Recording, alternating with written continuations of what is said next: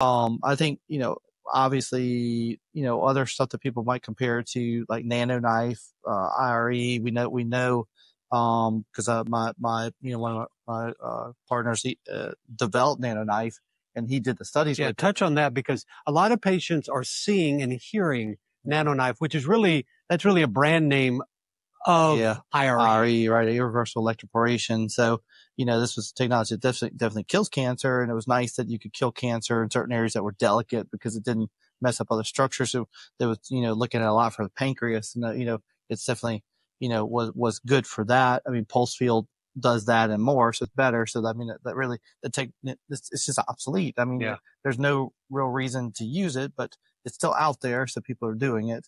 And, yeah, but the pulse electro field is superior to that, but some people might confuse it, and so but it's clearly different.